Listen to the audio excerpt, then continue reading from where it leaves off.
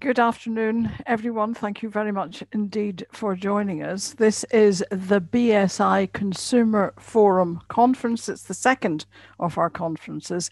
And of course, as you will know, it is the first time that we've gone digital with our conference. I'm Liz Barclay, and I'm the chair of the Consumer Forum. And I'm very pleased to be chairing today's conference. Welcome to you all. And those of you who know and interact with the forum already will know what we're all about. But those of you for whom this is the first encounter, I will tell you more. And given the year that we've had so far, the contention of this conference is that consumers are living online in 2020 to an extent neither expected nor planned for. And so the potential for detriment needs to be addressed. And that's what we'll be discussing as we go through this afternoon. Now, just to say a little bit further about the BSI Consumer Forum before we go any further, the forum is basically made up of three parts. There's the council, there's the conference, and there's the ongoing relationship with BSI. And the council is a group of people representing a whole range of consumer-oriented organisations across the UK, everyone from Which, Age UK, Citizens Advice, the Royal Society for the Prevention of Accidents, the Chartered Institute of Trading Standards, Electrical Safety First. There's a long and distinguished list of organisations that sit round the forum table, and we're aiming to add to that list as we go on, because the purpose of council is to bring together people with foresight, insight, research and evidence, which will help us to form a strategy, give us the expertise to recognise where we need to influence BSI to put in effort to make sure that consumers are protected by standards. And one essential element of the council is CPIN, and that's the Consumer and Public Interest Network. Now, the chair of CPIN, Julie Hunter, is a member of the council. You'll be hearing from Julie this afternoon as part of our panel discussion. And CPIN is that network of technical experts who sit on technical committees in BSI, helping with the standards development and setting. And Julie's presence at the Consumer Forum Council table allows her then access to the strategic thinking and the background expertise of all of those council members that I've just been talking about. So that in turn helps her prioritise her annual work plan. So we all work together. And the work of council is reported directly to BSI through the SPSC, which is the Standards Policy and Strategy Committee, and that I report directly to them. So I am the voice of the consumer around that table, and they are my conduit, they are our conduit to the BSI board. So the annual conference is our opportunity to talk to you about some of the work that we've been doing and some of the work that we are planning. And I hope that I've given you a flavour of how the consumer is represented and taken very seriously in BSI. And I think it's safe to say that BSI does hear from us frequently on what we see as the needs of the consumers. So this is the conference, and it is short and sweet. This is the third leg of that three-legged stool, so to speak. COVID-19, I think, has really accelerated the adoption of digital technology by consumers. And of course, by companies, by employees. We're becoming more digital, more virtual, but we are where we might have expected to have been in perhaps 5, maybe even 10 years' time. And that has brought a whole range of opportunities. It's given more people access to goods and services that they might have been excluded from previously, such as being able to see a GP without having to wait for an appointment, or being able to attend virtual events like this previously out of reach. But there is the other side to that coin, of course. And as a result of the pandemic, consumers have had to adapt quickly to do everything from shopping and banking to healthcare and communication, working from home and holding events like this. And for many, it hasn't been a choice. Others simply haven't had the infrastructure or the existing skills to change seamlessly. And many have struggled to do those things, like the online GP appointment, the paying the bills, getting food delivered. Many have simply been excluded by the change and the rapidity of that change. So the rapid increase in online activity has exacerbated existing vulnerabilities, created new ones, and made people who've never otherwise been in that situation vulnerable to change and to the speed of change. Consumers in vulnerable circumstances who may have had very little experience of the internet or digital services before the lockdown are now amongst those likely to need its services. And this has put consumers at risk from a new range of potential harms. Scams are absolutely rife at the moment. My inbox is filled every day with warnings from various banking entities like UK Finance, from the FCA, and from other organisations warning of the scams that people may befall. UK Finance warned this morning to beware of goods on offer that don't exist, where payments will be made, purchases will fail to turn up because they don't exist in the first place and there's no way to get the money back. And those scammers are targeting Christmas shoppers, mostly those who are shopping online for this Christmas for the first time. So the rapid acceleration to digital and online has shone a light on existing gaps in consumer protection too. There are 2 million people in the UK dependent on cash. There are 8 million people in total who can't completely move to a cashless society. Yet banks are closing branches, removing ATMs because people are using less and less cash. How do we protect access to cash for those who will need it for many years to come? And that's just one of the many examples that the speakers will raise this afternoon. How can we protect consumers in global online marketplaces and help businesses to respond better and quicker to increased demand from a diverse range of virtual consumers? And beyond COVID, what will new trade deals throw up in terms of consumer protection? Protections are in danger of being eroded partly because of the speed of change. And what is the role of standards in setting and cementing protections into that fast changing system? So the Consumer Forum Conference 2020 will address increasing and changing vulnerabilities as we live more online, the issues of product safety in the virtual world, how to stop the erosion of consumer rights and protections as we rush pell-mell into digital and virtual transactions and interactions. And I do hope that you enjoy the session. Please do add your questions and your comments to the Q&A part of the platform, and I will do my best to make sure that some of those questions get answered. So let me introduce our first speaker. Alex Neil has been the CEO of Resolver since December 2019, and she previously spent more than a decade at the Consumer Champion, where she held senior roles such as Managing Director of Home Products and Services. Now, Resolver is the largest consumer complaints website in the UK and has dealt with more than 6 million cases since launching. Alex, can we get you up on the screen? It'd be great to be able to see you. So if you could click on your video, that would be absolutely terrific. And let's see what you can tell us about virtual life for consumers in 2020. What's it like?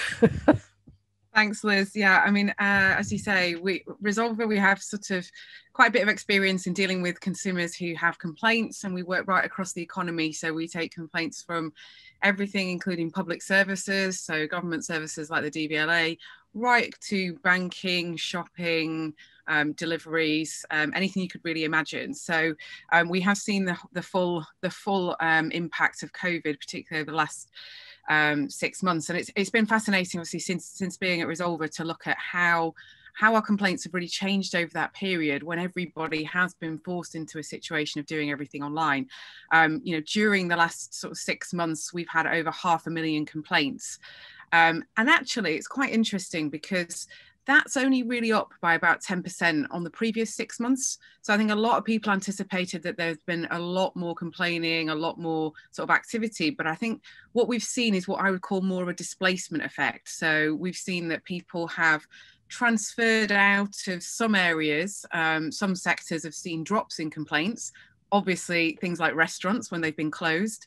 And actually in other areas like banking, we've seen a little drop in complaints. But what we've seen is a big growth in some of those kind of main areas. So shopping has been responsible for huge increases in complaints. And so has travel, the travel sector, which will come as no surprise, and then clearly deliveries. So what we've really seen is, in general, the volumes have been there or thereabouts, a little bit higher than perhaps of normal, but actually what's happened is then below the surface. So when you get into the particular sector and then the categories. So if you look at something like travel, for example, what we previously see is very high complaints for things like delays, so flight delays. Why that shifted is obviously delays in terms of flight cancellations, and actually into travel agents. So we've seen a big growth in complaints about travel agents during this period. In something like deliveries, we've just seen a huge growth in people having complaints about either things being delivered, not being delivered, or the delivery service that they're trying to access. Again, as it's quite obvious, you'd imagine that. And then in terms of shopping, normally we would see really high complaints actually in-store experiences, and that's moved into obviously online and again into deliveries in those sectors. Alex, have you seen any change in the people who've been making complaints? Yeah. Just as well as the nature of complaints.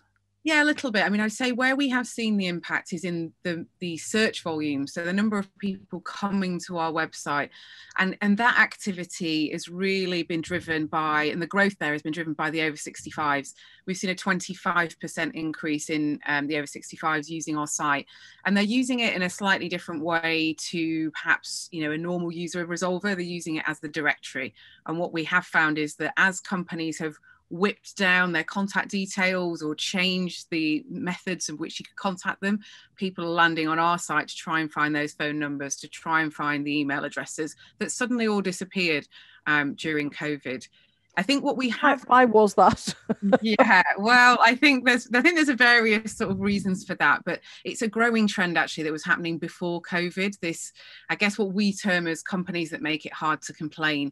And what we have seen is that yes, there was the inevitable period, when COVID first hit, where everyone, as you said at the top, everyone's had to adapt to working and managing and living their lives online. And I think consumers gave companies a bit of respite, and we saw that in our data. So funnily enough, we saw a little drop in complaints right as COVID first hit, where people said, okay, I'm just going to take a step back here. And what we saw in terms of our complaints were people were complaining only about things that were urgent or unavoidable.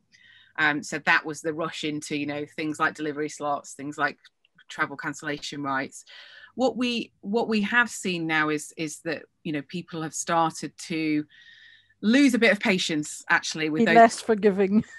Yeah, with those businesses where COVID, I think there is a sense in some cases where COVID feels like a bit of an excuse. And a data point that I sort of give to it to sort of highlight that would be in shopping. So actually the customer service satisfaction measures within retail have held pretty steady. They're fairly high until we got to the summer. And then we've seen that actually consumers have started to, down rate their experiences of shopping. And I think that's probably a mixed bag really of two things. One, where they've returned to stores and felt like the experience hasn't been quite what they were expecting. And the other piece is that people are still struggling with really, really basic things, either being able to complain and get in touch with somebody, or actually to be able to access their rights. The two big types of complaints that we've seen during COVID have really been about accessing your basic statutory rights, so refunds or cancellations, and then just getting in touch with companies. So of that 500,000 complaints, 260,000 of those complaints contain some sort of text or some sort of information from the consumer that indicates they've had a problem getting hold of that company. So that is quite incredible, really, when you think it is the basic to be able to talk to a company, and that's yeah, companies were making a lot of effort before COVID to understand their customers because they wanted to know them, they wanted to personalize the service. Then, of course, there was a mad rush to get everybody working from home. And, and there probably was a hiatus there where it was pretty difficult to allow customers to contact you because actually you weren't fully up and running. But, has that changed? Has this set the agenda back? Or do you think that once we get back to a slightly more normal way of working, whatever that might be, hybrid or whatever, that companies will start on that personalization route again? I think so, but I'd also probably say it's right at the moment for them to probably focus back on the basics, because the data that we see and the evidence that we've got at the moment is that those things are the things that are damaging consumer confidence right now. So actually, incredibly, looking at our satisfaction data, the sectors where consumers are saying, that they're actually increasing their satisfaction are with those more heavily regulated sectors. So banking, energy, telecoms, where really, because of regulation and because of some of the things that the government and the regulators have sort of encouraged or in some cases forced banks to do in particular, they've actually seen massive increases in satisfaction during this period. And I think that's really interesting when you normally would say, okay, the sectors that do really well for customers wanting to engage and enjoying engaging are much more kind of retail type sectors and potentially the travel industry. And actually, I think it is right at the moment that companies do sort of focus back in on the basics, because service seems to be really, really struggling. And actually some innovation, really putting your innovation efforts into delivering great service, I think would be really welcome for consumers. And the other piece, which is quite worrying, I think, and others will address later, is getting back to standards and getting back to basics around delivering rights. We seem to be struggling, for consumers to be able to access basic things like cancellations and refunds. Again, it's obvious in things like travel that we could see clearly that's what most people were trying to do, urgently trying to get that refund and sort out their flights and their accommodation and all the rest of it. But interestingly enough, as the time has gone on, we've seen that term spike in other sectors. So actually, it's not just in the travel industry where people are having a problem getting a hold of someone to cancel something or get a refund. We're seeing that in other areas, clearly where people are trying to cling on to direct debits, and yet consumers are starting to do some of that housekeeping behaviour where they're tightening their belts and they're wanting to cancel subscriptions, for example. And it's still not as easy as it should be. You may have noticed that there is a poll question has popped up. I should have said that these will pop up as the speakers are speaking, and we will report back on the answers later on before the panel session. But one thing, that question is, has your business recognized a change in customers in vulnerable circumstances during the pandemic? One question that I'd like to end with you, Alex, is, I'm conscious of this. To what extent do you think digital transformation is exacerbating the problems of exclusion for certain customers? It's really interesting because, again, if you look at the top level data, the number Resolver tracks 16 different types of situational vulnerability in its complaints, and it does that by analysing both what the user is telling us and the words that they're using and the descriptions in their complaint. Now, what we've seen actually at the top level is that, broadly speaking, the level of vulnerability is the same as it was pre-COVID. So, it can sit anything between 20 to 25% of all complaints we would say have some markers of vulnerability. But actually, when you dig below the surface of that, you can see a slightly different picture, which again is this shift into sectors. And unfortunately, particularly retail and shopping seems to be an area where we saw a big spike in people with vulnerabilities to do with their age, to do with mental health, and to do with general health issues, where we've seen access and particular concerns coming up time and time again. So I do think there are certain sectors who, again, perhaps maybe due to lack of regulation, etc., haven't quite sorted out some of the access issues. But I would say that I think it's interesting to see that I did look into whether, having access to the internet and things like that that's one of the things that we track, and that's not really peaked at any point during COVID as well. So clearly the telecoms industry have done a good job of keeping the show on the road there, I think. So it shows it can be done. Well, Alex, unfortunately, where did the 10 minutes go? We should have allowed double that, but thank you ever so much indeed for joining us. And perhaps you'll come back and tell us, because I think that there will be probably a bigger shift as we go over the next 12 months than there even has been in the past 12 months. So it would be really interesting to have you back to tell us a bit more about what you are seeing over the 12 months that come. Alex Neal from Resolver, thank you very, very much indeed for joining us. Thank you, Liz. Great to see you. Thanks a lot. Thank you. Now, I have the great pleasure to introduce our expert panel. We have three panelists. We have Chris Fitch. We have, Chris Fitch is Vulnerability Lead at the debt charity Money Advice Trust. We have Nina Barty, who is Head of Campaigns at Which, and Julie Hunter, who is the aforementioned Chair of CPIN. The panelists have each been given 10 minutes in which to state their case. And then I'm going to bring them together to address your questions, your comments, and your experiences. So please do feel free to put your comments in the chat as we go through this session. And there will be further poll questions. They'll pop up during the presentations. We'll gather up your responses. I'll report back before the discussion starts. And I will hope to put some of your questions to the panel. So let's start with Chris Fitch.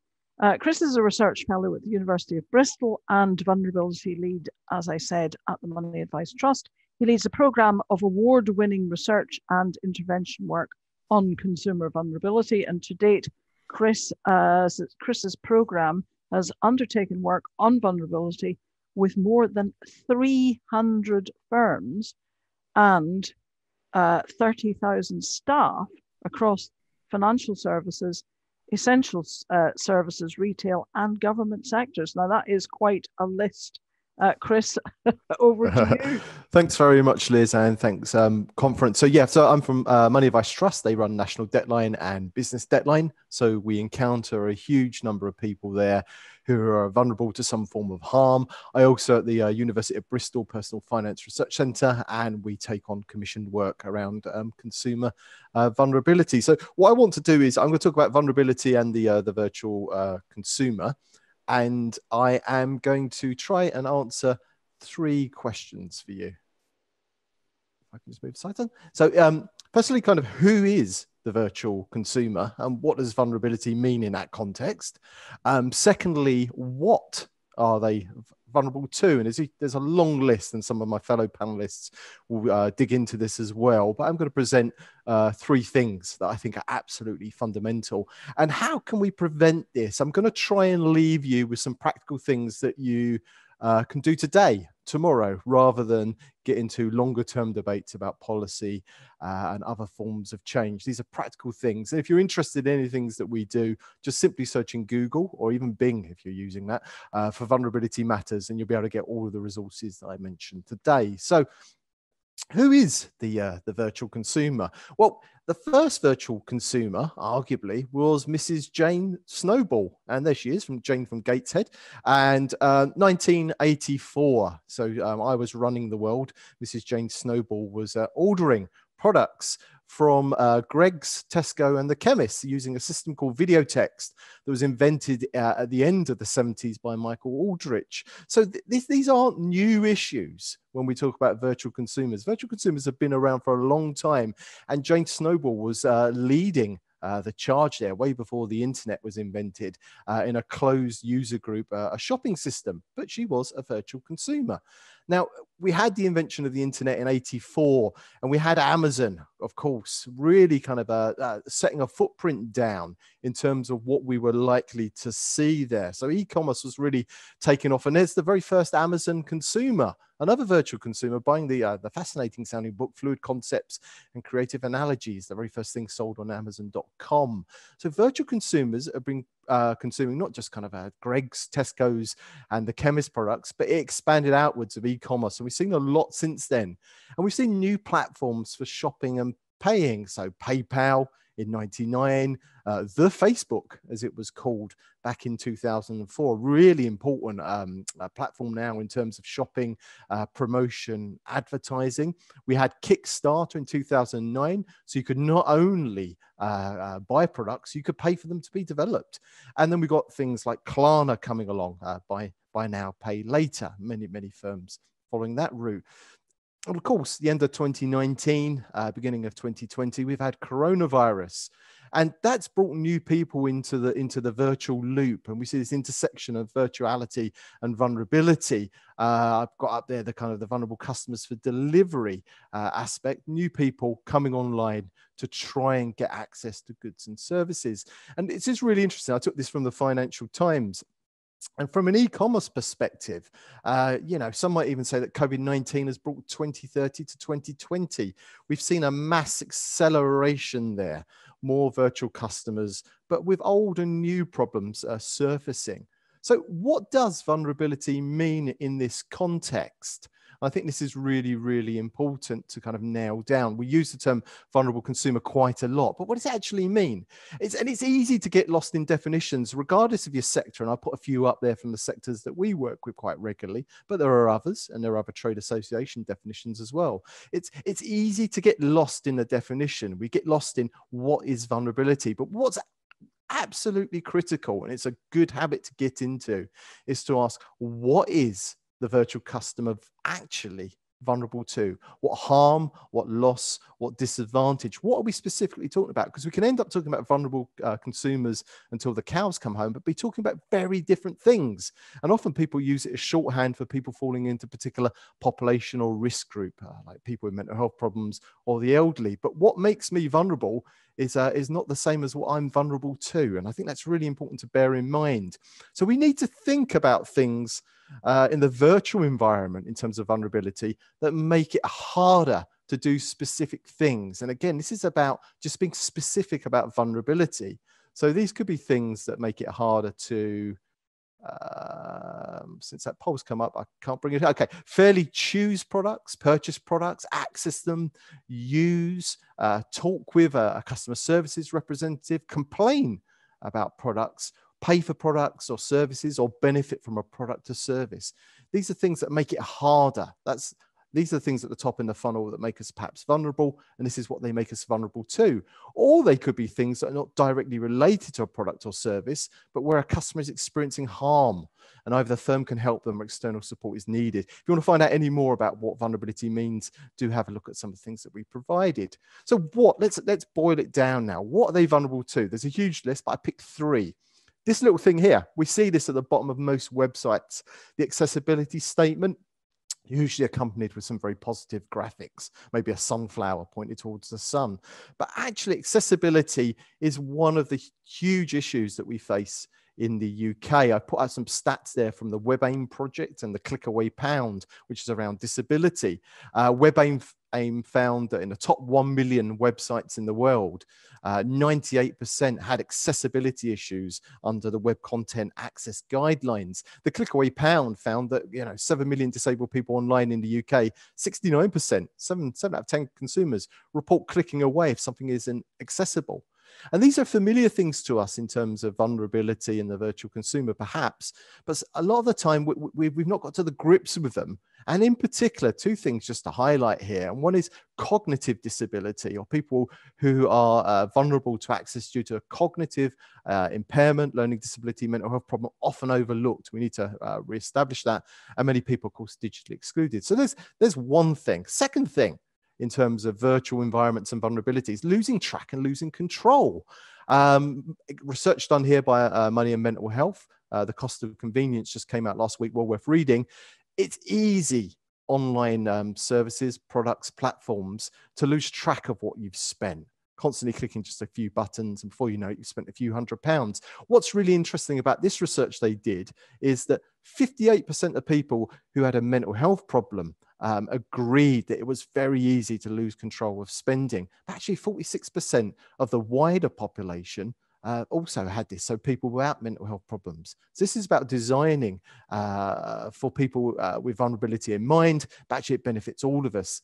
And of course, you know, we've also found that the way in which sites are presented can lead us to kind of purchase more than we might want to.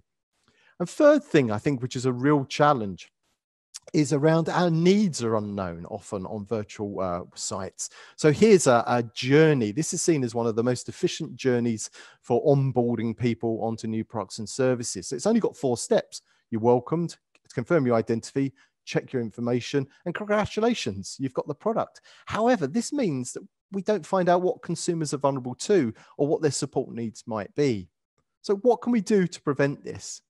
Well, in terms of accessibility, I think it's really important to recognize the role that standards play, both the BSI standards, but there's 2 here I want you to go and have a look at, which I think are really helpful. The COGA standards, just search COGA standards in Google, are all about cognitive impairment, learning disability, mental health problems, autism. How can we design virtual environments with these people in mind? And in terms of all channel engagement, so not just thinking about digital, but making sure other channels open up if people struggle to use virtual, mental health accessible for money and mental health. Do take a look. The second thing is around control. Now, there's been a huge amount of work around vulnerability taking place in financial services and elsewhere, and we're really lucky to benefit from some of the thinking. And some of the work around gambling could be really very helpful in terms of the controls that consumers are allowed to place on their spending, who they spend with, how much they spend, their spending limits, cash withdrawals, and introducing friction into the process of consumption. And finally, of the 3 things I think we can do to prevent vulnerability, we've seen this journey before earlier on, needs unknown. We don't know what consumer support needs are because we're making the journey so slick and efficient. However, what if we just added 2 simple steps to this? So after we've got the product or service, we've been welcomed on board as a customer, we simply inquire about additional need. So you're welcomed, thank you, your product's been approved. Now, is there anything extra in terms of support needs you might like to share with us? And you can find out more about this in our vulnerability and GDPR guidance, disclosure environments. So 3 things. Who is the virtual consumer? Well, we've addressed they've been around for a long time. We've addressed that vulnerability is vulnerability to what? We've outlined the 3 things they can become vulnerable to, and we've outlined how we can prevent this. If you want to know more, please look at the Money Advice Trust website. And I look forward to hearing the rest of the panelists and receiving your questions as we proceed. Thank you. Thank you, Chris. Barnstorming as always. Thank you ever so much. And please don't disappear because we do want to talk to you on the panel. So thank you. Terrific. Let me introduce Nina Batty, who is Head of Campaigns at Which, tackling the big consumer issues of the day and securing changes to improve the lives of consumers across the UK. And in Nina's 5 years at Which, she has campaigned on issues affecting consumers in product safety, digital, utilities, public services, and financial markets. Nina, are consumers safe online? Thank you very much, Liz. So hello, I am Nina Batty. I'm the Head of Campaigns at Which, the UK's largest consumer organisation. And our mission is to make life simpler, fairer and safer for all consumers. We do this by providing independent and impartial advice directly to consumers and by working with businesses, regulators and policymakers to effect positive change across the UK. So over the last 3 years, we've been looking into the issues affecting consumers in the digital age, with the increased use of online marketplaces to buy products and to research and consume information online, as well as the growth of digital advertising. The shift to digital has brought huge benefits for people, including greater convenience and connectedness, as well as more choice. However, we also know that there are several harms that consumers face online. And in particular, our main areas of focus cover the sale of unsafe products, the rise in misleading and fake online reviews, and the growth in increasingly sophisticated online scams, including fake adverts. Now, in order to understand these harms online, the impact that they have on consumers, and to inform our recommendations, we have conducted a program of product testing, investigations, and consumer research across a number of online platforms and marketplaces, including Amazon, Google, Facebook, eBay, Wish.com, and AliExpress. So I'm going to start with some findings. Let's see if I can move this. There we are.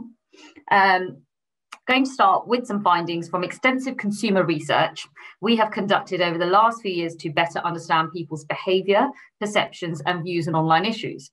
So, online marketplaces have become a common way for millions of shoppers to buy online from an expanding pool of global sellers. 9 in 10 people have bought consumer goods in this way in the last year. People most value lower prices and wide choice that these marketplaces can offer, but consumer protections have failed to keep pace and fall short of more traditional retailers. Many research participants in our work saw online marketplaces as indistinct from online retailers and were often conflating the two and describing them as just shopping online. Many use the names Amazon and Amazon Marketplace interchangeably.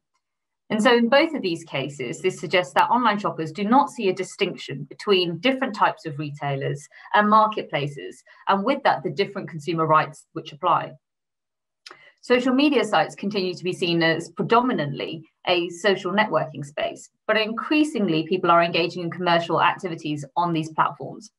43% of Facebook users click on ads, and 45% buy or sell products while on the platform.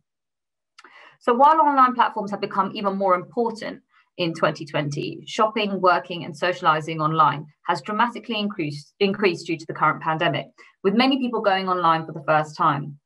Our research has shown that more than half of UK adults now acknowledge they wouldn't be able to get through the things that they need to do every day if they didn't use the internet.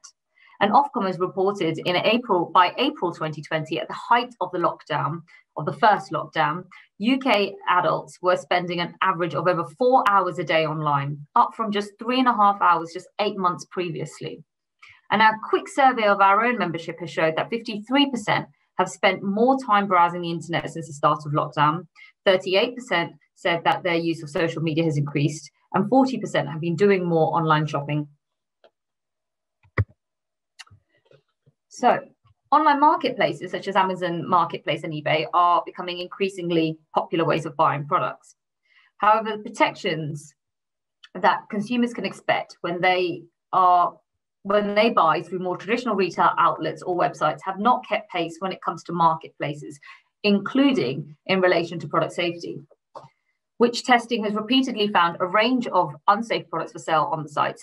This includes toys with the levels of toxic chemicals that breach EU safety limits by 7 times, smoke and CO alarms that have failed to detect smoke and CO, and USB chargers that pose a fire or electrocution risk. In fact, working with European partners, we have found high rates of safety failures, with 2/3 of the 250 products across 18 product categories purchased from the sites failing safety tests.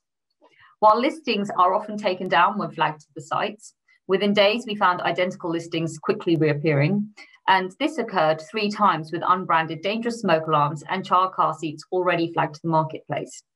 We've also found banned products on sale, for example, a number of toys listed on the EU Safety Gate database, and car seats sold by unapproved sellers and therefore illegal to be sold in the UK. There are often mixed responses from across platforms, but it appears that little action is taken to prevent unsafe products being listed in the first place. There are also concerns that buyers are not being informed about product recalls or safety issues with items that they have purchased. Our research has shown that only 1 in 5 of UK online marketplace users are unaware that online marketplaces have no legal responsibility for the safety of the items available on their sites. 70% of users thought that the law should change to make this a legal responsibility, and 90% thought that the marketplace should be either solely or jointly involved in product recalls. So on to fake reviews. Online reviews are becoming ever more important to consumers' buying journeys. Our research shows that 97% of consumers consult reviews when purchasing products online, and over 3 in 4 trust that online customer reviews are genuine. In 2015, reviews contributed to over £23 billion worth of consumer spending in the UK, and we know that online reviews can make or break a business. However, the role of reviews risks being severely undermined by misleading information. Our investigations have found many rogue sellers and dishonest businesses resorting to tactics such as bribery, hacking, and gaming platform systems to post fake reviews and mislead shoppers, penalising good and honest firms. And we know that these fake reviews are successful in misleading people. A Which behavioural experiment found that shoppers are twice as likely to buy a poorer quality product if there are fake reviews present. We've also found platforms' own systems and activities can exacerbate the problem. Review hijacking is made possible through platforms allowing reviews for dormant listings to be merged with unrelated new listings, or products to share the same reviews. And online sites' own use of reviews to inform search rankings and endorsement algorithms also incentivize sellers to game the system. 45% of shoppers said that they were more likely to purchase a product from Amazon with the Amazon Choice badge. Yet we have found numerous examples of products with the Choice logo and evidence of fake reviews.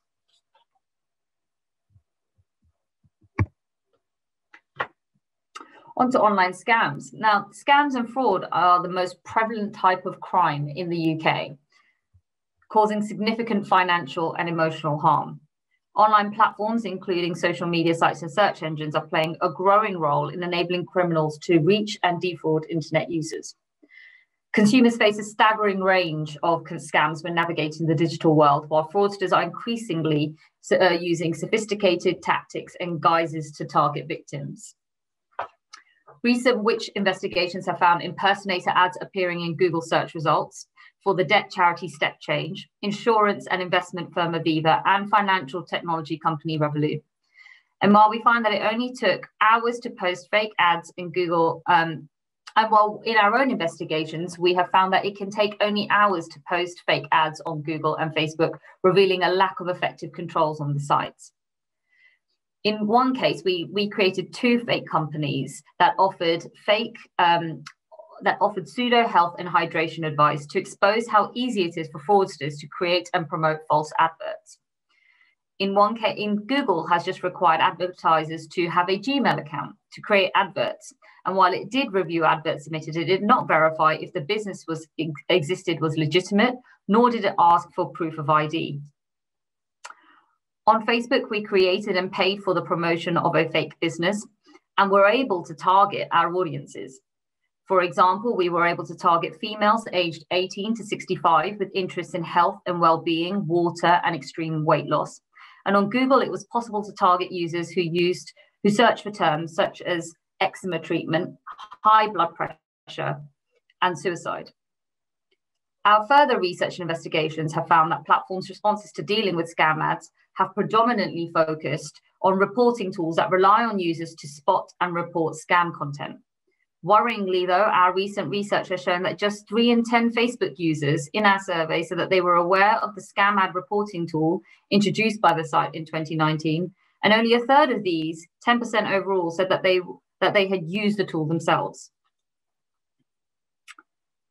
So, what are our findings here? So through this work, we have identified several common issues. Firstly, each of these harms are perpetrated through illegal content and activity posted by bad actors on these sites. It is illegal to write fake reviews, sell unsafe products, or defraud people. Secondly, the limited legal responsibilities of online marketplaces and platforms for the content on their sites have led to the following issues. Marketplaces fail to bring in preventative measures to identify and effectively address harms on their sites made known to them. While often quick to respond when informed, reactive measures to deal with harmful content once it has been made on the sites are inconsistent and ineffective and often do not lead to an overall reduction in harm. There is little transparency about the responsibilities of marketplaces, and therefore consumers often believe that platforms have responsibility to keep them safe and have undertaken preliminary checks on the content on their sites. And often online platforms fall between the gaps of regulatory frameworks, which has led to the emergence of these online harms, but with little regulatory oversight and enforcement to effectively deal with them. Ultimately, we believe that with the growing role that online marketplaces and platforms play in people's daily lives, new responsibilities and regulatory frameworks are needed to ensure healthy digital markets so that consumers can continue to benefit from these sites. Online platforms must be required to do more to prevent these harms from occurring in the first place. While there are some instances of sites taking proactive measures and initiatives, such as the EU's Product Safety Pledge, we do not find that voluntary action has been adequate to address the harms people face. The legal obligations of sites must be clarified, with online platforms given greater responsibility to introduce proactive and reactive measures to prevent and tackle harm, and greater transparency obligations so consumers are actually aware of the site's responsibilities. Regulators must also be able to effectively enforce these changes and be empowered to hold platforms and bad actors on them to account if they fail to keep their users safe. For example, to ensure people are better protected when shopping online, online marketplaces should be given greater legal responsibility for ensuring the safety of the products sold on their sites. The actions required by online platforms when harmful content is identified should also be clarified, including quick action to remove it and giving online marketplaces responsibility for overseeing product recalls. There is now an opportunity for the UK government to take sensible and proportionate steps to address the clear gaps in our consumer protection and safety frameworks to ensure that people can continue to enjoy the many benefits of being online, particularly as these days they have very little choice. Thank you. Thank you very much, Nina. Just before you go, there's a very, not that you're going anywhere, but there's a very, very short question on the chat that says, on the Q&A that says, who are the people who tend to produce fake reviews and ads? Can you answer that in one short sentence? Yes. So we know that there are unscrupulous sellers out there who can themselves generate fake reviews, writing them themselves or incentivizing their own genuine customers to write fake positive reviews. But we also know that there is a whole industry of fake review factories out there. So they will actually sell bulk fake reviews to sellers who might be looking to inflate their overall star ratings. We found these being advertised on platforms such as Google, but also Facebook has been working with the regulator to deal with the trading of fake reviews within Facebook groups. So we know that there is a big industry here, and you can buy a fake review for as little as £1 a pop. And it's a really big issue that the CMA is currently looking at to see how far platforms are dealing with this on their sites. There's a market for everything. Nina, stay with us for the panel session. Thank you very, very much for that. Let me introduce Julie Hunter now. Of course, I've mentioned Julie already. She's the chair of the Consumer and Public Interest Network, CPIN, an independent body that represents consumers in British standards. As CPIN chair, Julie's ambition is to unlock the full potential of standards as a consumer protection tool, helping organisations to improve outcomes for consumers and reduce the risk of harm. So, Julie, over to you. Thanks for the introduction, Liz. Yes, I'm just going to talk for my 10 minutes about how consumers are protected in the online world and what role standards can play in that. So we've talked a lot about the rapidly changing world that we're living in, and living online has created a whole new complex world of challenges, not just for consumers, but also those who protect them. So we've heard about quite a few of those today from previous speakers. So difficulty in making decisions based around fake reviews, for example, unfair treatment for vulnerable consumers, unsafe goods, and things like threats to privacy and security are also big issues. And this has led to a new wide range of harms that can be caused. And I think the big and obvious thing here is that consumers obviously need more protection than ever in this rapidly changing and different world. So before we look at existing protection, for online consumers. I think it's important to think about how this environment is different to a face-to-face interaction with a business, and how it's changing consumer behaviour, experiences and needs. And I believe consumers are in a much weaker position when they're online for a couple of reasons. First of all, people behave very differently online. You can shop online anytime, anywhere, 24/7. And one of the big things, I think, is the lack of friction in your shopping experience. Now, businesses want to make as little friction as possible, so as easy as possible for you to spend your money. But I do think there needs to be some friction there. And one-click purchases, buy now, pay later models are almost making it too easy for consumers to spend. And it's increasing the possibility of making mistakes, of maybe running up debt, or poor outcomes and poor decisions. There's also a huge imbalance of power. You can't see the trader or the business face to face.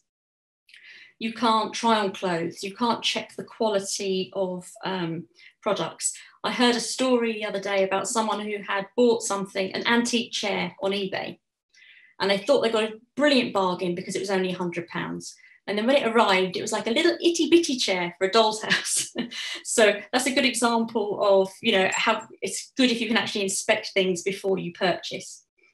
And also with the imbalance of power, a major thing is that you usually are required to make payment before delivery of the product or service, which means you have to put all of your trust in the business to deliver on their promises. And if they don't, you have to then go through the hassle of trying to get your money back and resolve the problem.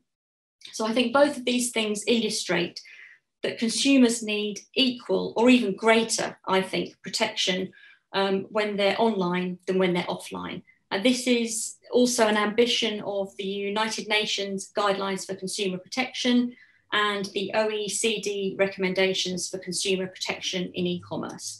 So are consumers getting this equal or even greater protection online? Julie, could I just interrupt you there ever so briefly? We've had a request for you to explain what you mean by friction. Well, it's things that make it slightly difficult for you to make a purchase. You know, for example, if you have to put in particular details, or, you know, you have to go through several steps basically before you can make your purchase. Whereas things like one-click purchase, before you know it, you've clicked on buy and the thing's arriving the next day. So it's just about things there to make you stop and think, are you sure you want to spend this money? It's the number of steps basically in the process, I'd say. Thank you. That's okay. So let's have a look at what's in the online consumer protection toolkit. Now, we've got legislation, obviously, and I've put a few things up there. Obviously, there's a lot more legislation around that, but I've picked out 3 pieces of legislation that I think help to address some of the issues that were raised earlier. We've got the Consumer Rights Act, which covers products, services, and digital content, and it covers things like satisfactory quality, gives consumers a right to refund. We've also got consumer contract regulations, which cover consumer information around the product descriptions, which are very important, trader contact details and costs, that kind of thing. And they also give you a right to cancel if you've bought something at a distance. Other things that are in the consumer protection kind of toolkit are international guidance, so the things from the UN and OECD that I just mentioned earlier. And then really importantly, we've got enforcement and redress. Now, these are really essential to consumer confidence. It's basically, if everything goes wrong, do you have some way to put things right? Can you have confidence that they will be put right? And without these, it's really pointless having the rules set out in the legislation, because what's the point of having them if no one's making sure they're enforced or being followed? So we do have really good, strong consumer protection legislation in the UK, based mainly on EU directives. But there are lots of challenges, I think, to applying it in the online environment. So just to run through a few of those, the way that legislation is developed historically is that it's been developed in silos. So you have, for example, product safety legislation, then you have different legislation that deals with digital issues. and the two don't really meet. And we know that smart products, for example, these things are entangled in our everyday lives and they need to be addressed together. So even though some recent legislation like Consumer Rights Act does include digital issues, there are still lots of gaps historically where these aren't addressed. The speed and the pace of evolving tech means that legislation struggles to keep up. I think two of the main obstacles to legislation having an impact in the online world is around liability and jurisdiction.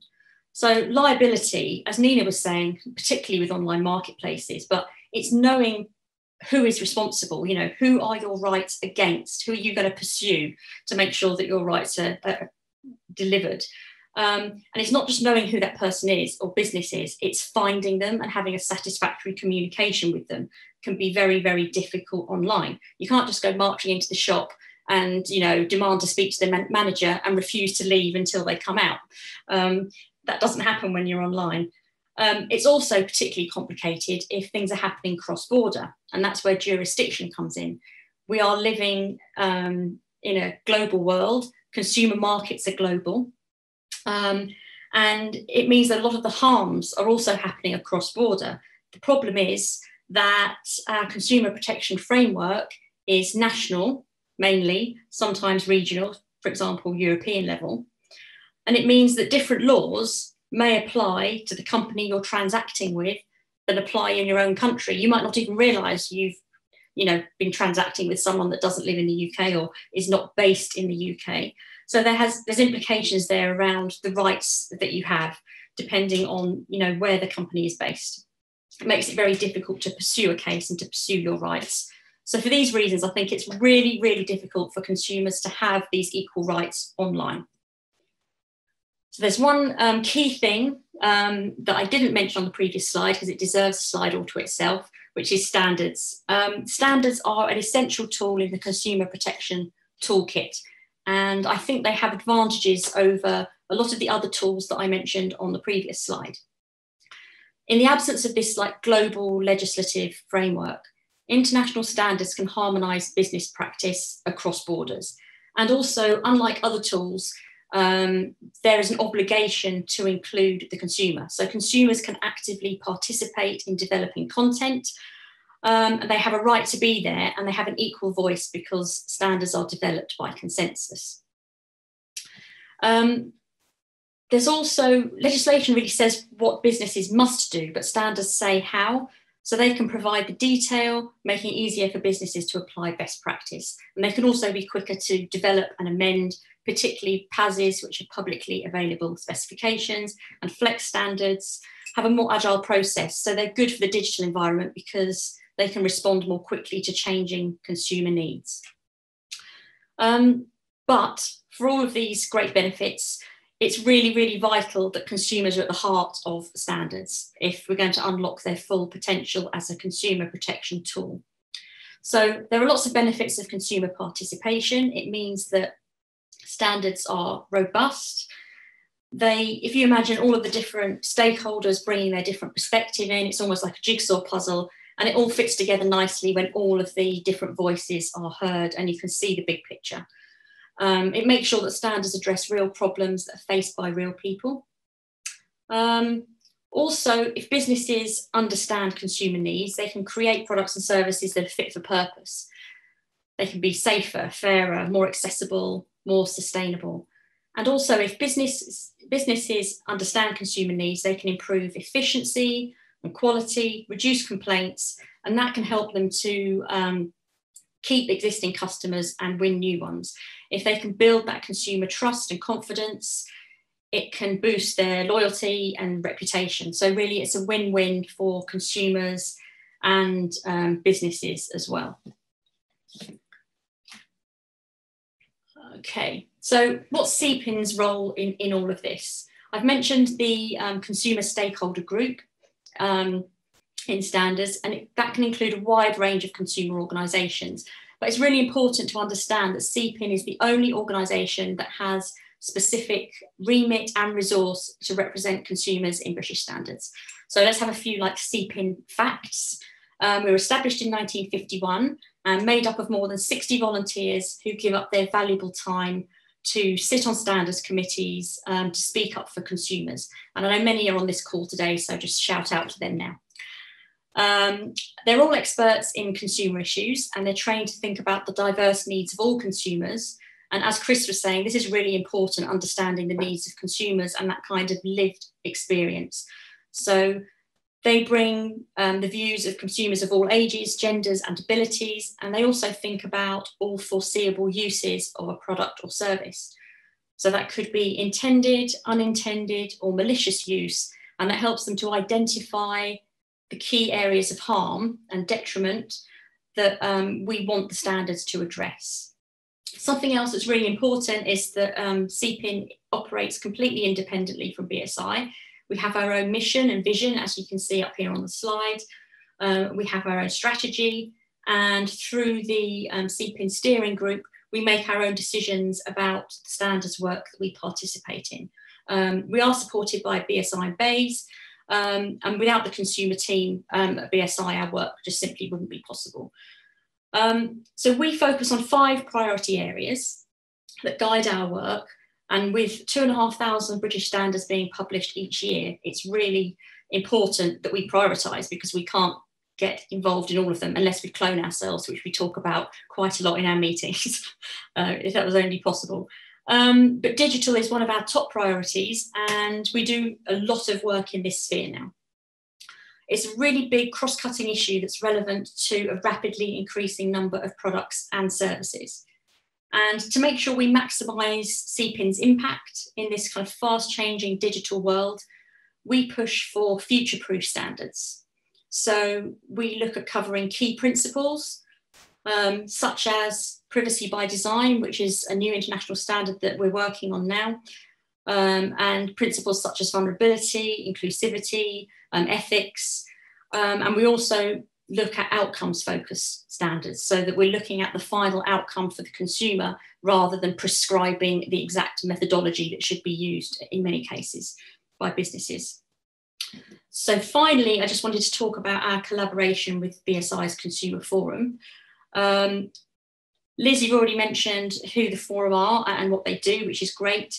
CPIN is a member, and one thing that's really important to remember is that charities, particularly now in COVID times, don't always have the time or resources to participate directly in standards development. I mean, they do, sometimes they do, but the great value of the forum is that we can collaborate with these organisations and share subject expertise, tap into their specialist knowledge, and strengthen that consumer voice in standards.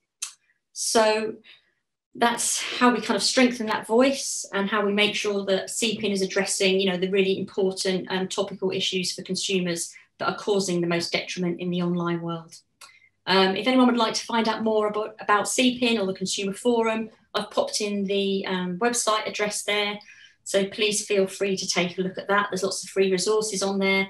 And also, we're always looking for new consumer reps, new consumer champions, who can help us keep up with the demand. So if anyone's interested in finding out more, please do let us know. Okay, thank you very much. Julie, thank you very much.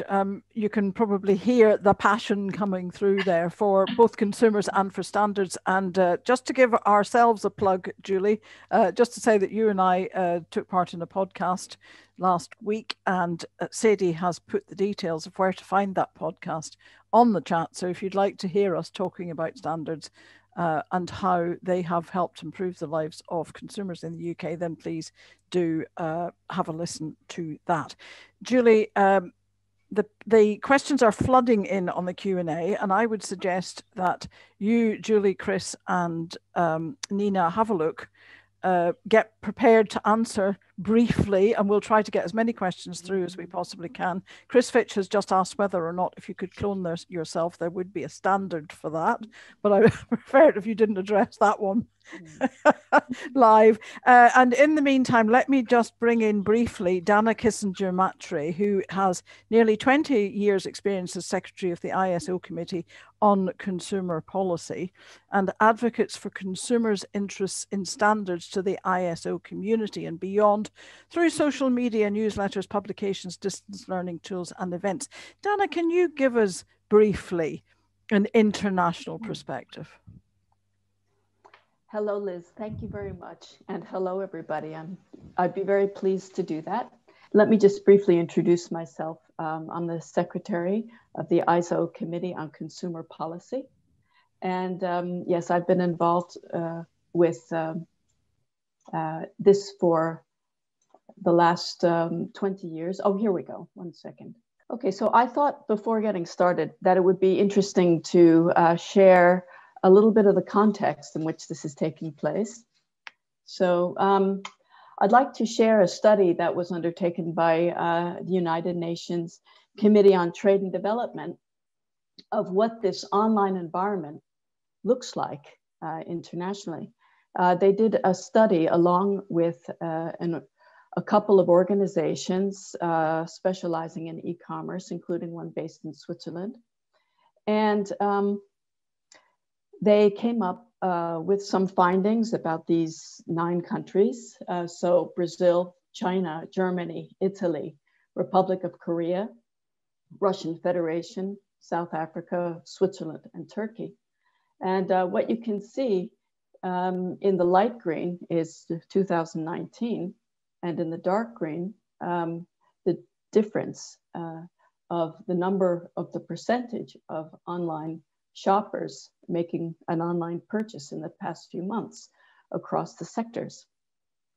So this is in spite of the fact that the overall amount of online transactions actually went down during the pandemic in many of these countries. So there was a big change, and the highest growth was in developing countries. More women became involved in this, and it was higher amongst the more educated. And now more than half of the 3,700 respondents from 9 countries shop online more frequently, and it looks like a permanent development. And I've provided the website below where you can see this. And this just then provides the context to some of the solutions they came up. So I've framed it as consumer concerns and international solutions because there are fundamental needs and concerns that you've heard about expressed so eloquently before. And then there are international solutions to these problems. And I think also Julie made a very, very good case for why international standards are so important. Just speaking to access and inclusion, ISO 22458 provides guidance to all organizations on how to identify consumers in vulnerable situations and how to develop, implement, and maintain policies and procedures for the organization to deal with vulnerable consumers.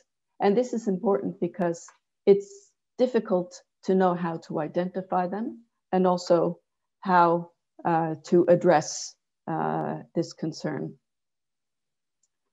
And then the second area where this is really important is the integrity of e-commerce transactions.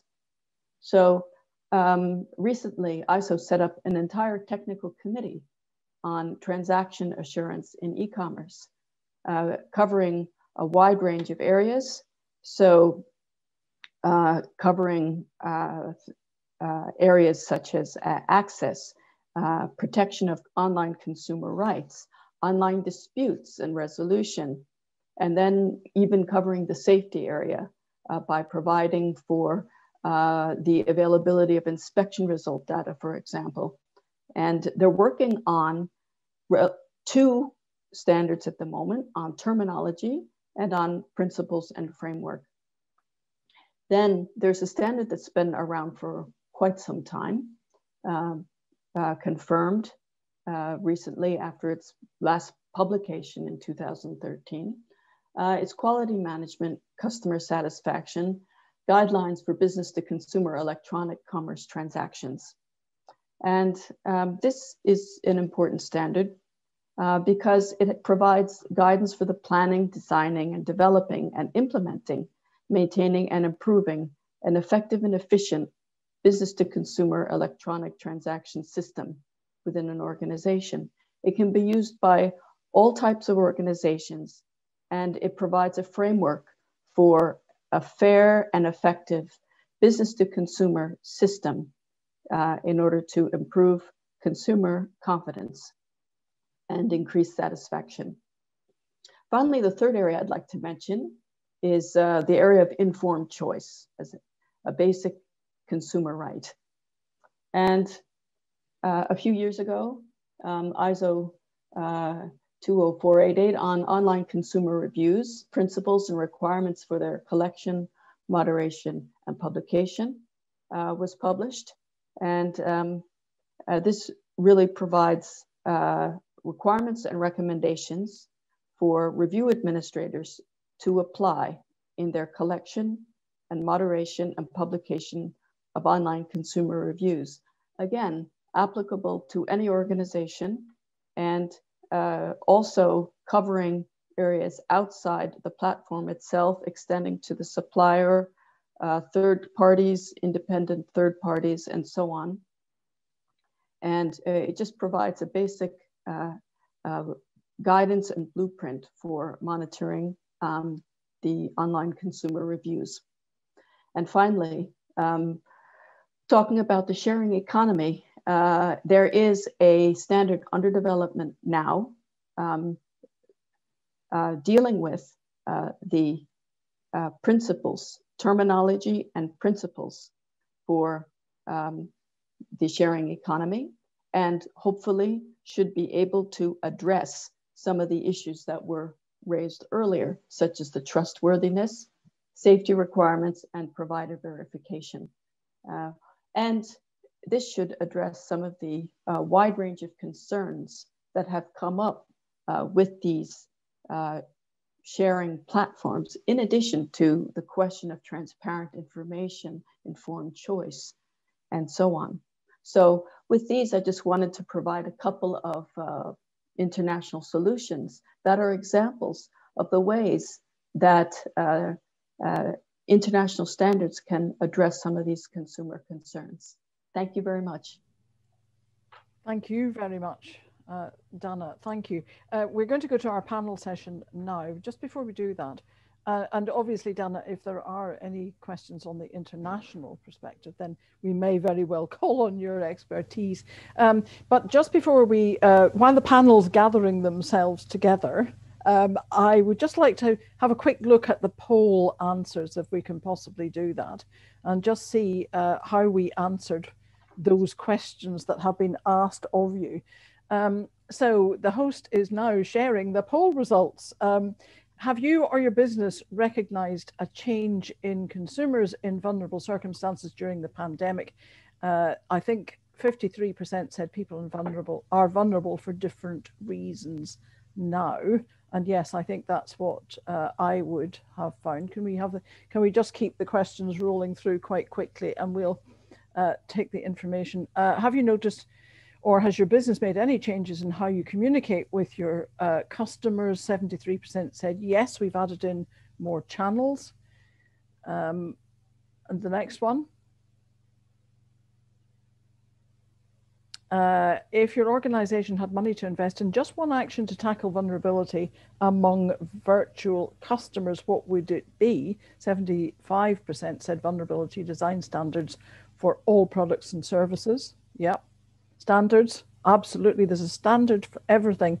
Do you feel confident that the goods or services you access online are safe and secure as those you can access in the high street? And 68% said no. I think there are a couple more.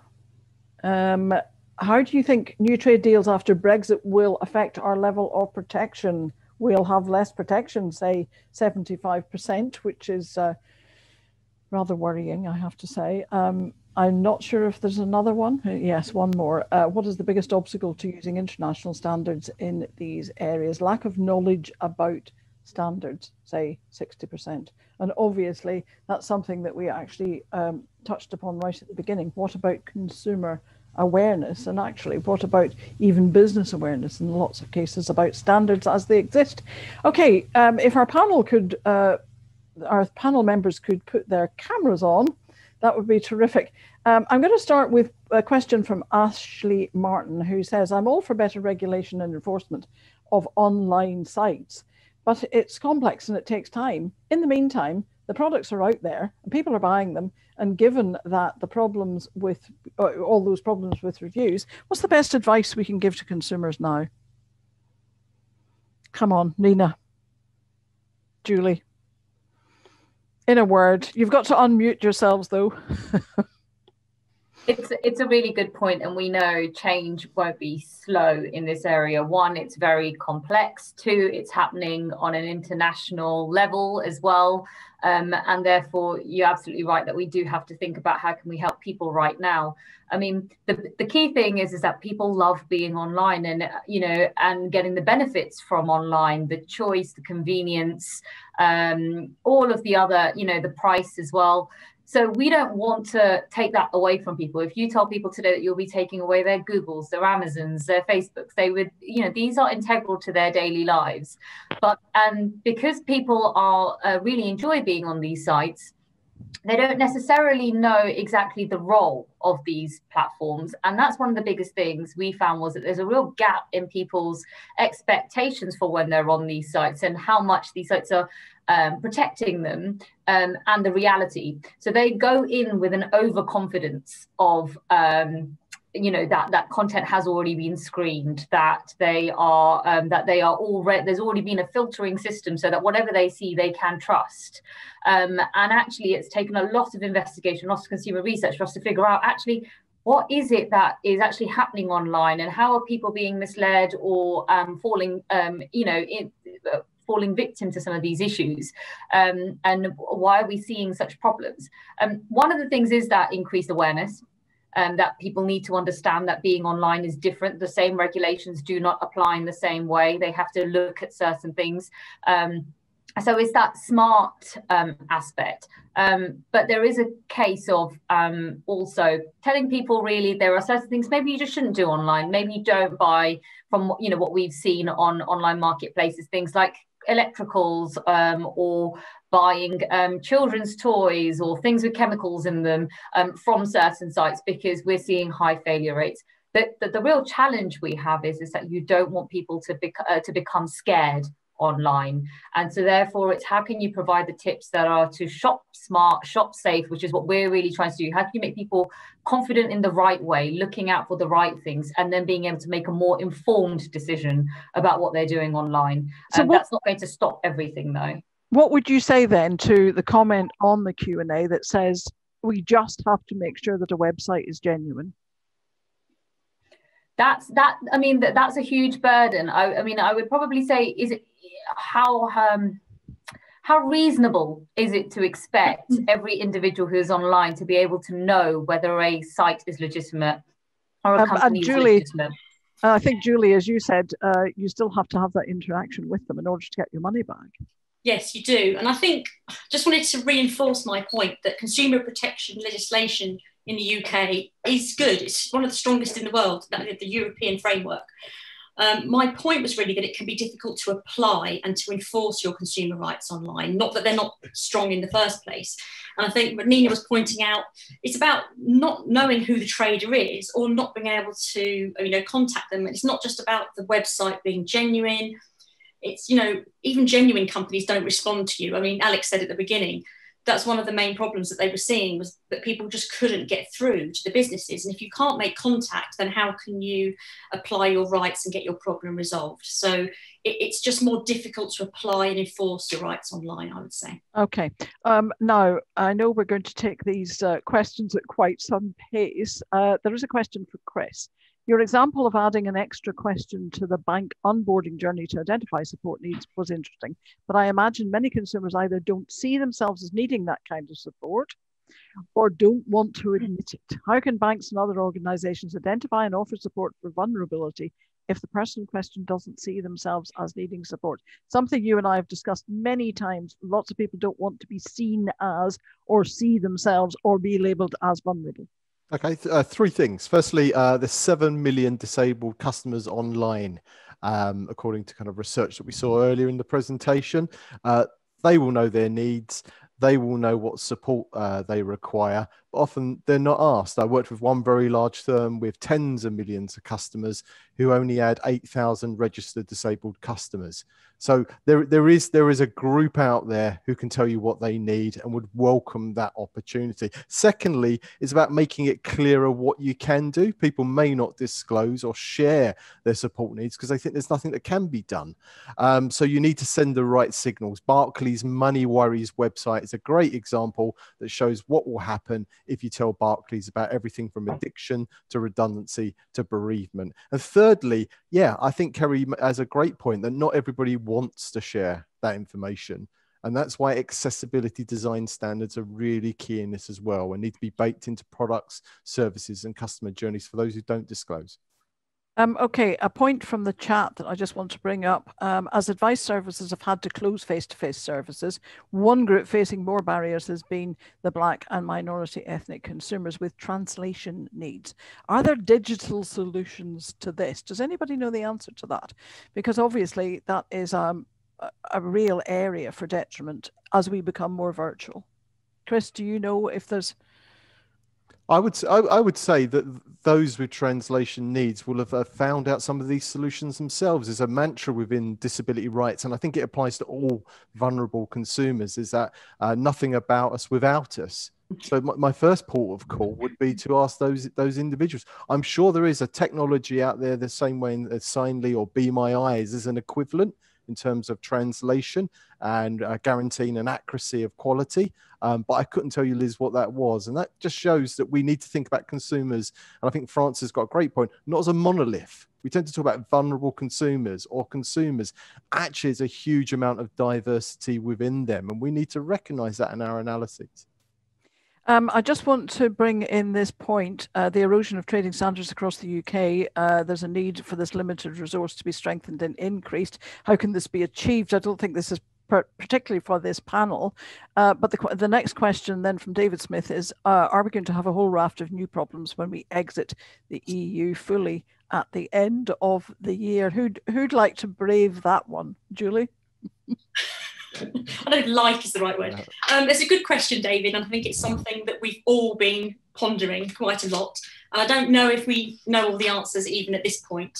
We've been told that consumer protection legislation is going to be transposed into UK law directly, word for word, and that we won't lose any of our rights. But what we don't know is how long it's going to stay like that. So we don't know what could happen to it after a certain period of time. What I think the real difficulty is with Brexit is the partnerships that we currently have with other European and international organisations in the areas such as product safety, like RAPEX, enforcement agencies, and that communication and intelligence that is currently shared as to what the problems are, because we know that online problems are cross-border. Things like European consumer centres, we don't really know yet how our relationship with those are going to continue. So I'd say very good point, and one that I agree, but we don't really know the answers properly as yet. We will. Can we just address AI? AI technology is so advanced now that you can have almost instantaneous conversations. And I suspect, Chris, that's the answer also to the translation question. It is, Liz, but it's, sorry to cut across you, but the key thing there is the quality of the translation has to be proportionate to what you're trying to achieve. So I think that's Robert's right. I think if you're entering into a legal agreement, contractual, or there's a nuance or detail, or you have to demonstrate the person doesn't lack capacity, or you're looking out for that, then you need to be very careful about that quality. And that's one of the reasons why translation is not allowed by some of our major financial brands, because the risk is too high. So Robert's right, but it does depend on context. Now, Paul Hayes has just brought up an interesting point. I understand the need to protect consumers and understand that introducing friction. However, I would suggest that single-click payment systems, such as Apple Pay, provide great convenience and also protect the consumer, as the payment details are not sent to the seller. And it also avoids allowing sellers to retain personal and payment details that are potentially vulnerable to hackers. Interested in the views of the panel on that? Yeah, I think the question of the friction is very tricky to find the right balance, because obviously we want online services to be inclusive and accessible. We want people to be able to do what they want it to. We want it to be a user-friendly experience. So I'm not suggesting that we put in lots of different steps to make it more difficult. I was more saying that this is how it influences consumer behaviour and decision making, that it's quicker to make decisions, and then what the potential impacts of those might be. So I'm not necessarily saying we need to introduce more friction, but just it changes the dynamic basically of how you shop. I mean, I may not be the only person who's like bought hundreds of things online and then the next day wanted to send them all back. I don't. Chris? Just to say, we can learn from all the work that's happening around gambling bank card blockers at the moment, and that's giving people the choice of friction with appropriate time locks on it. And I think it's Paul's absolutely right. Yeah, one click and one pay is fantastic, but some people would require an increased level of control and very much welcome that.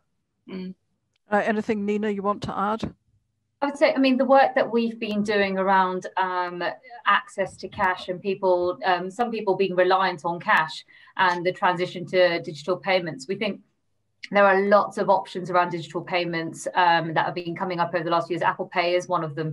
I think the key thing is thinking about how digital payment options can be made designed to be more inclusive in the first place. So those who are not comfortable using online payments, who feel, for example, say that loss of control or needing that friction, they're already starting to design different types of products to suit those needs as well. But overall, yes, these sorts of payments and this innovation is a good thing. It's just taking everyone along on the journey with it. This might be one for you, Nina. How should the UK regulators address cryptocurrency payments online? Oh, that's a very, very new and technical issue. I think it's something we're still trying to understand ourselves in terms of what are the benefits of cryptocurrency and why would people want to move on to it? What can it lead to innovation in the kind of personal finance markets? And how does it interact with different services as well? So it can not only help you with your banking, but then also with your purchasing of products and services online. I think it's still something that we are trying to get a better understanding of, but it's something we would urge regulators to do as well, especially as we move into areas like online banking and open banking in the future. I've been taken to task, and I absolutely agree at this point. The questioner says, it's not often I disagree with Liz. Thank you. But I think it's a question that should be considered, and that's the trading standards question. As without access to the enforcers, how can consumer rights be properly upheld, particularly for the vulnerable consumer? I wasn't saying we shouldn't address it. I was saying that it was probably out with the scope of this panel, and I do think that it is something that is exceedingly important. So I'm really sorry if there was any confusion there. I think that might be something that we might want to discuss at a later date. We have absolutely run out of time. There are so many comments that I would love to have got in. Digital empathy through AI, says someone.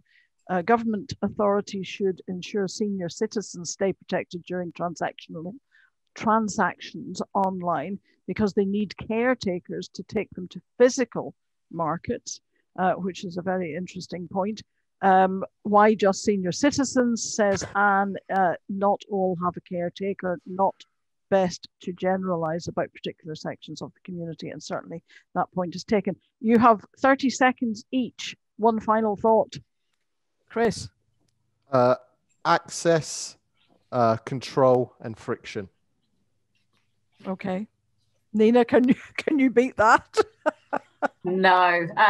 Transparency, prevention, effective response, and effective regulation. Thank you. And Julie? As I'm the project leader on the Consumer Vulnerability International Standard, I want to raise the issue of inclusive design. I think it is important, relevant to a lot of things people were saying around disclosure and around different people's needs and translation. If online services are designed to be inclusive, and that means AI and everything as well, then we're going to prevent problems from happening further down the line. Absolutely clear messages coming from our panelists. Thank you very much indeed. That was absolutely brilliant. What can I say? Thank you very much for joining us. If we could give you a round of applause, we definitely would. The slides, just time for me to say that the slides and the presentations will be, the recording of the presentations will be made available. I think Sadie has already put that on chat. So if you would like to scroll through, that would be absolutely fantastic. I have written down all sorts of notes and I was going to sum up at the end, but unfortunately that's not going to happen as we've run out of time. Informed choice, I think, is one of the things that I am most interested in. The inclusive design is something that you're going to hear an awful lot more of over the coming year, partly because I chair something called Fair by Design. So, and we are very, very interested in that at the moment. And Chris, obviously, we're working with the Money Advice Trust on that. And consumer awareness, we always need to highlight. Please, if you would like to join Julie's CPIN network, please do let us know. And if you are out there and you're representing an organization that isn't already on the Consumer Council, the Consumer Forum Council, then please do get in touch with me. We would love to have you on board. We are fighting for consumer protection, consumer rights, to make sure there is no erosion of those as we go into next year and whatever uncharted waters we happen to sail for the next 12 months. Thank you all very much indeed for joining us. Thoroughly enjoyed having you with us. I hope you've enjoyed the discussion. Keep the questions coming in. You never know, the panelists might come up with some ideas after they've gone away from here and had time to think, and we can pass on any pressing questions. Thank you all, and thank you for your questions.